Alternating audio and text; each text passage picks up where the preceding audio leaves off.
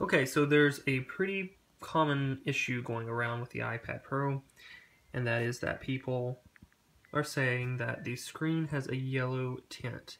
Now, this is something that can be easily fixed, and it's something that Apple ships these iPad Pros with. So as soon as you get it, you're going to notice that the display is a little bit yellow compared to the older iPads.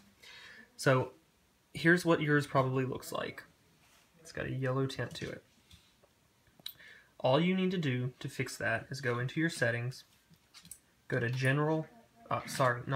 Display and Brightness, and then where it says True Tone, go ahead and turn that off, because that's where your issue is coming in. Apple automatically adjusts it throughout the day for your lighting, depending on where you're at.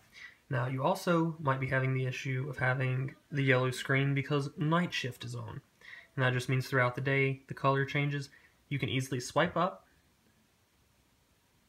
make sure that night shift is turned off. I'm going to go ahead and turn it on really quickly, and you can see the screen automatically turns this really weird orange color.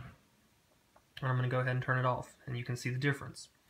You can also change the night shift setting by going to Display and Brightness under Settings and adjusting it there. If you do both of those and make sure that both of them are turned off, you shouldn't have any issues with your display on your iPad Pro.